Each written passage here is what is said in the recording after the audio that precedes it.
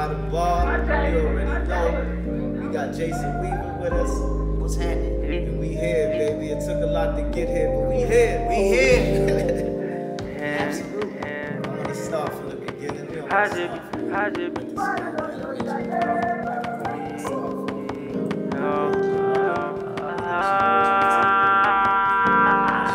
her sisters, I think she was in the group. Yeah. She was called the Lances, or the song was called Lance, or the record company was Lance. Actually, the group that my mother was in, they were called Kitty and the Haywoods. They had a deal on Mercury Records and Capitol Records years ago, like in the, I say mid to late 70s, because they were background singers for the longest that worked for like Curtis Mayfield, the Ohio Players, Tyrone Davis, a lot of classic acts from like that era, early 70s to mid 70s to late 70s. And they eventually transitioned from that and became like jingle singers in the city of Chicago, my hometown. Shout out to the crib. Shout out. And so basically, through them working in the jingle industry consistently over the years for like, I think a total of maybe like 20 or something plus odd years, that gave me kind of like a entryway, if you will, into the industry. Into the movie industry. Yeah, well, first I started doing commercials and like print ads and stuff like that, because that was what was kind of like accessible for kids in my city initially to get in the game. So I started doing commercials first, and then eventually I transitioned over into feature films when I was like 9 years old. I started doing commercials and stuff like that at like 5, 6. So that's when you started the Kids Who Love Christmas? I did The Kid Who Loved Christmas, yeah. That was like my second film, and I did that like at 10. My first film was a film called The Long Walk Home with Whoopi Goldberg. Yeah, with Whoopi. And Sissy Spacek, yeah. And then Brewster Place came. The series with Oprah. And then after that, I think I did like a foreign film, like a French film called Miss Missouri. And then after that, it was when I did the Jacksons, yeah. Yep. And how did you get that role? First of all, I want to know, how did you get in movies with Oprah? Like, and was she Oprah at the time? Yeah, she was. And definitely Whoopi? Yeah, no, I mean, Whoopi was one of the, and still is one of the biggest, stars on the planet, and iconic at this point. Same with Oprah, and they were really then at that stage on their ascension to becoming iconic. They were like, superstar talent. But Oprah, she was unique in the way that I was able to relate or work with her, is because she was doing a lot of stuff in the city of Chicago to provide opportunities for up and coming talent. You know what I'm saying? Whether it was in front of the camera or whether it was behind the camera. She was providing opportunities, especially for people of color, black people and women, providing opportunities in the city to where everybody could work. So, I auditioned up against other kids across the country that were like either in Los Angeles or New York or whatever, but she really wanted to make sure that she got, kids from Chicago and people from Chicago involved in her production. So that's how that came. Oh, that was real. That's real. Yeah. That's dead real. Now, Fia. Like, that was from 93 to 94. Explain that, because a lot of people probably don't know. Thea was a show that I was on ABC for one season. It was based around a comedian, Thea Vidal, and it was about a single black mother raising 3 kids in Houston, Texas. I was featured on that show alongside with Brandy, who had yet to become, Brandy, the superstar that she is now. But she was definitely on the rise as a premier vocalist. Worked with Adam Jeffries on there. A lot of talented people. So we did that show for one season.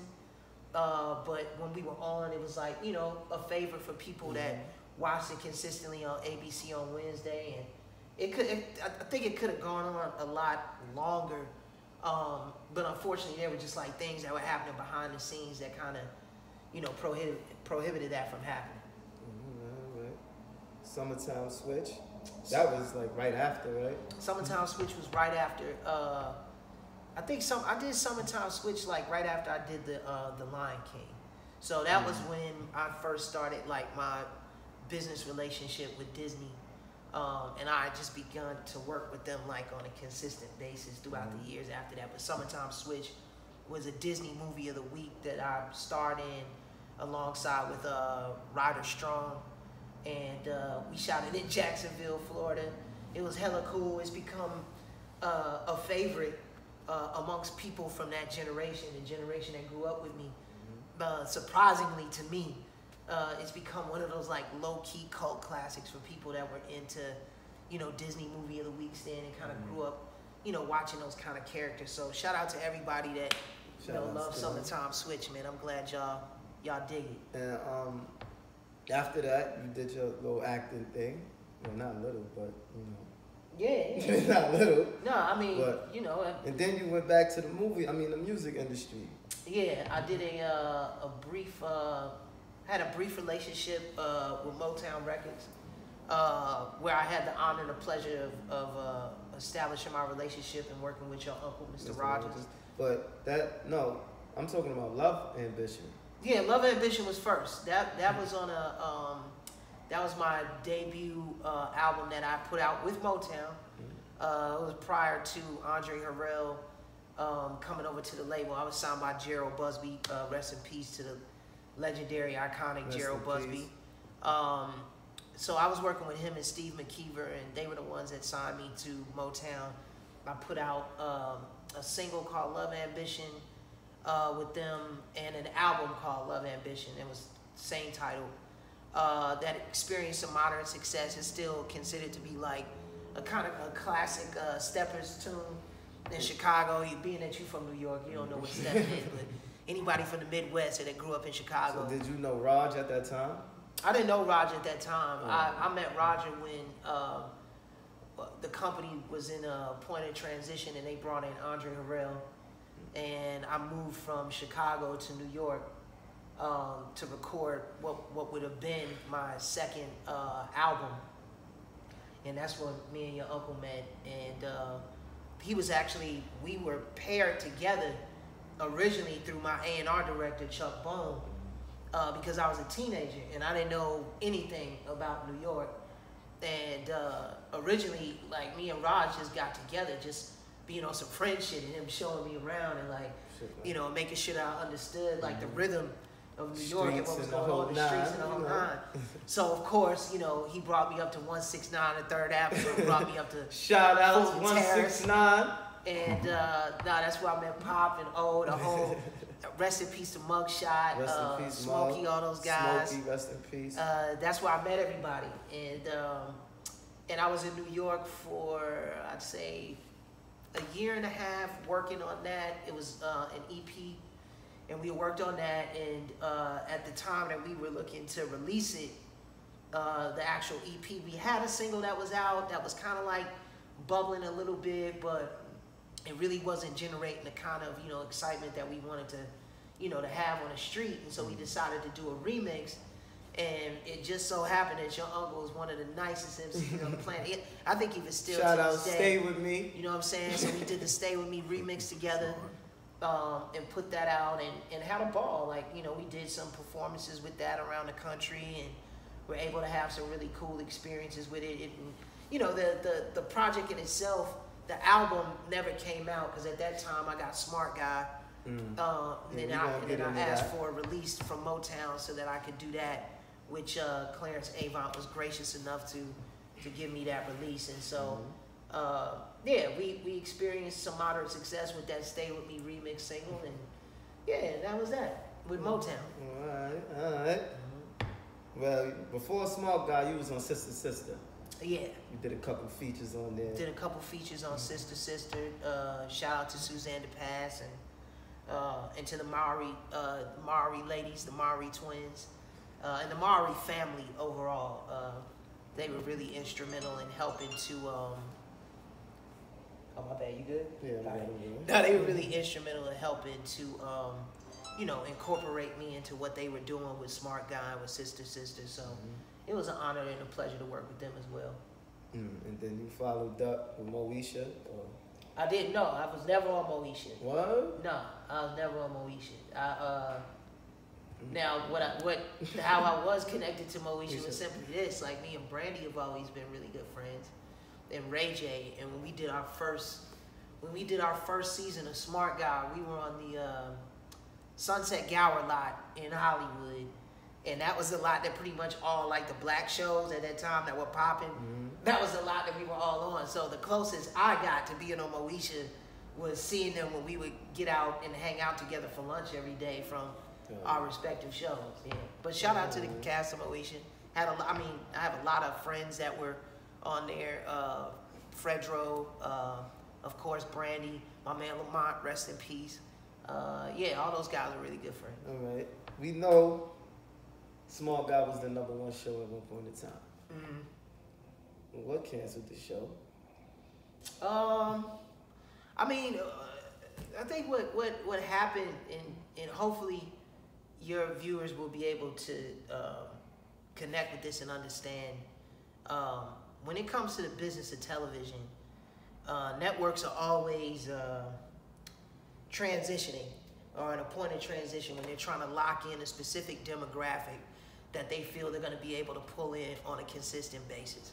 And at that particular time, the WB was a network that was primarily driven with a black audience or an urban audience. But they knew in order for them to stay at the forefront. Wayans brothers on there. Yeah, they had the Wayans brothers. They had Jamie Foxx. They had us. It was a lot of black shows or shows that were geared towards our community and demographic that helped to kickstart it.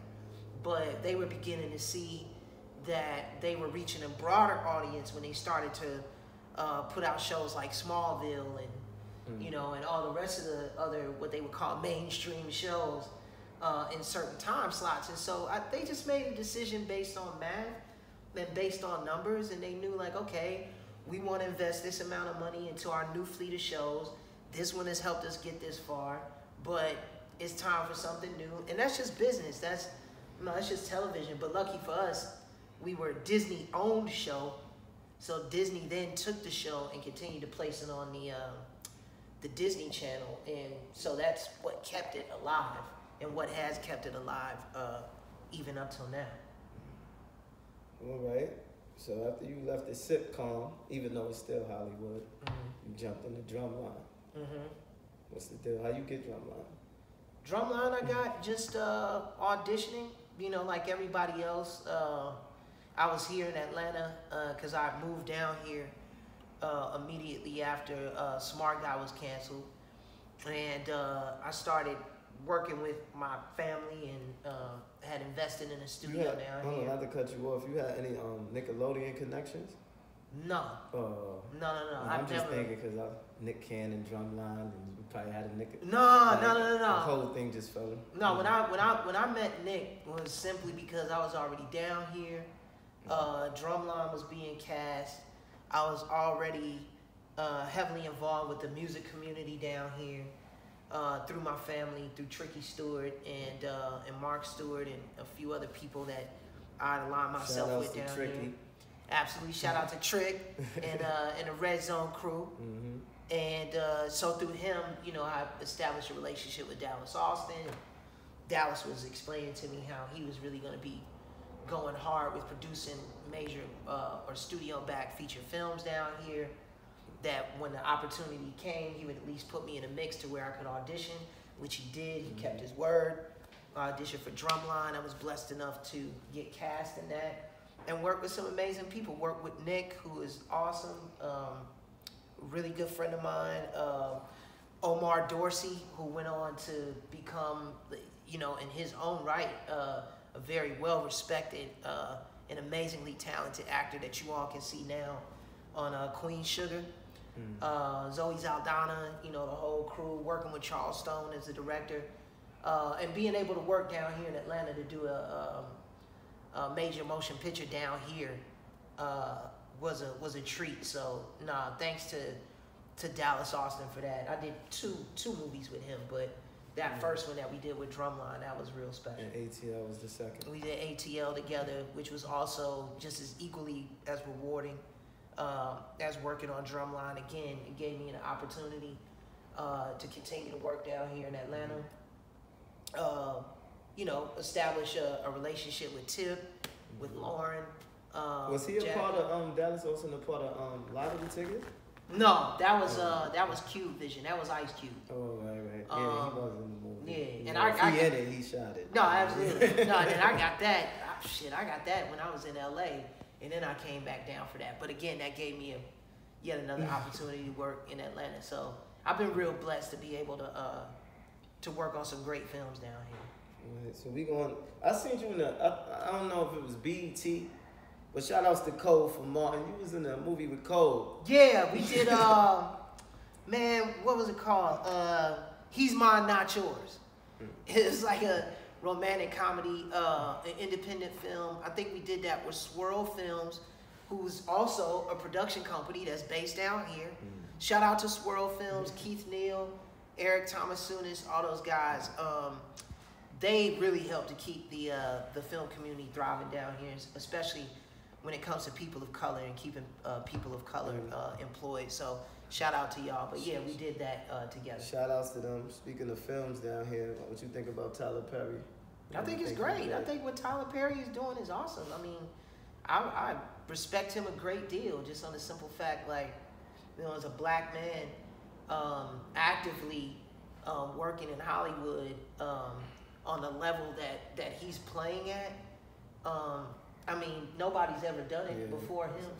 And again, as long as he's giving legitimate opportunities to people of color and allowing this community down here to thrive and to stay relevant and to make money, I'm all for it. So God bless Tyler Perry. You know what I'm saying? God bless him. That's a fact. But we're going to get back into the music. You was signed to Shakespeare. Nah, I was never signed to Shakespeare. You did business with him? I did business with him. I was never signed with him as an artist. What I did with him when I first came to Atlanta and then set up my production company with this producer by the name of Focus, who works... Shout outs to the label too. What is it, BoobTube? BoobTube was the name of the production company. And me and Focus, my man Dax from Compton, Rob, Trey, we all came down from LA, from California, set up shop in Triangle Sound in my cousin Tricky's studio. That's where we set up shop. And from there, Shakespeare was able to recognize the level of talent and production and writing that was coming out of the room, and gave us an opportunity to work with him in his production company in that capacity. But no, I was never signed to him as an artist, though. Well, I got a couple personal questions. Okay. Nah, I got a couple personal questions. It's not real personal, but I heard you had a thing for Rudy from Family Matters. From Rudy from the Cosby Show? Yeah, from the Cosbys. Nah, that's not true. Nah, she was already in a. Well, first of all, she was here at Clark Atlanta University, and was attending college. I had never seen her during that time up until I did the Chingy video, and at that time she was with Bob Whitfield, who owns Patchwork Studios, and that was well known. That was just a rumor. Yeah, that was just a rumor. Because although like I think Keisha's hella cool, like I've never had that kind of relationship with her in that sense, where I was like, where I was trying to get with her, but she's hella cool. We worked on One Call Away together. I still regard her as a good friend still. Much love to Keisha, but yeah, there's no truth to that. We ain't gonna talk about it. But why you stopped doing movies and sitcoms? Like it was a point in your life where you just said, like, nah. I mean, well, the thing is, I haven't stopped. Like I'm actually featured on Boomerang on season 2 now. That's coming on BT. You wanna hear about all that? And I'm producing a couple animated shows. One with Comedy Central, called The Secret Society, that I'm doing with Antonio Reed Jr., L.A. Reed's son, and I have another show called Team Supreme that I'm co-producing alongside with Joshua Leonard and my sister Lena Waithe at her production company Hillman Grad. So I think where people they just thought you just probably left and focused on music, because you can't focus on both. No, I mean I think what it is people probably can be selective, like as far as what they see you in, because some people look at certain genres of film, or they may, I don't know, look at a certain channel, whatever. But no, as far as working consistently as an actor, I still do it. I think I'm a little bit more reluctant to just jump into anything nowadays. You always said that. I remember years ago. Yeah. You were supposed to do a gay. They offered you a gay role, and we was like, I'm not doing a gay role. Wait, if my son grow up and watch that gay role. Well, it's not. It wasn't even coming. It wasn't coming from that perspective when I turned down the role. What I turned down was how the character was going to be represented. I wasn't mad. I wasn't mad at the character being gay, but that character has to have a story. It just can't be some flamboyant character. No, I think it was actually kissing a man or something. You was like, oh hell no. Well, no, I mean that's a personal move like that I won't make. But even past that, it went deeper than that. Like, because even if someone offered me a role, a gay role now, and said, hey man, would you be willing to play this? To be honest with you, the story in which that character had to be told in a very respectful way. And it had to be told in a way where I wouldn't feel uncomfortable with representing it and showing it. So from that standpoint, when I turned down that role, it was because I felt that they were going to present the character stereotypically, and I felt that the way that they were going to present the character as a black man being gay would have been more detrimental and counterproductive. And shout outs to the gay community too. Nothing against the gay community. No. But I'm simply clarifying because I think it's important that people know that, especially when it comes to actors. And when you do turn down a particular role, like I'm a real actor. Like if you put a real role in front of me, whether he's gay, straight, or whatever, if it's a meat like on the bones, no pun intended. But if it's a meat there on the bones for me to like, chew and really show my range as an actor, I will try it. But you're not just gonna have me coming on screen misrepresenting myself or misrepresenting a group of people that you're looking to represent. I'm not gonna be that guy that's gonna be the fall guy for that. So yeah, that's where I was coming from with that. All right, we got that out the way. Let's talk about what you were shooting Sunday. You had a little I was movie set shooting something. So. A good friend of mine, an independent filmmaker down here by the name of Danley Wyatt, aka Prowler Man, who I think is just an overall creative genius.